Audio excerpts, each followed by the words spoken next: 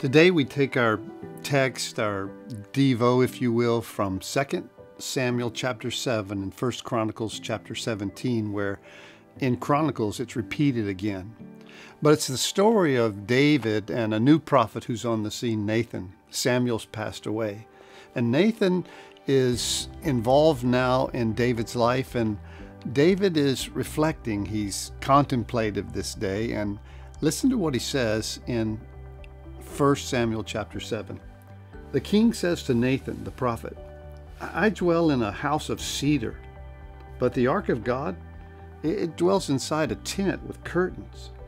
And Nathan said to the king, go do all that is in your heart, for the Lord is with you. In other words, David wants to build a temple, a house for the Lord. And so that night, God speaks to Nathan, the prophet. And he tells him he was a little ahead of himself, that David's not going to be the one who builds the temple. That it's actually going to be David's son, Solomon.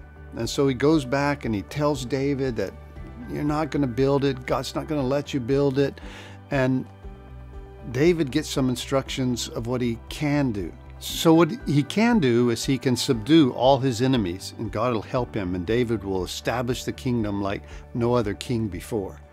The other thing is he can have his son build this house for God, this temple, and he gets a promise that, well, his family, his lineage will rule and reign forever upon that throne.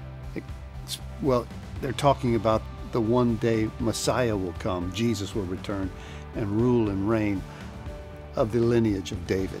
And there's something, I think, interesting about this passage, this story, that we need to think about. Here's David.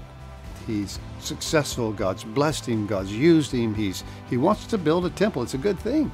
He wants to do something special for God. But God says no.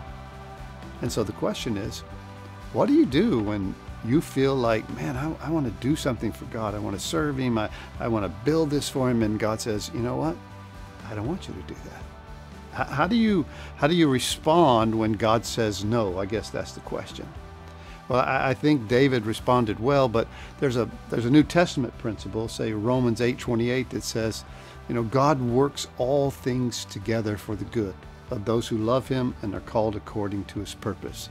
So the question that rises up in Chronicles here and in 1 Samuel chapter 7 is, what do you do when you want to do something good and God says no?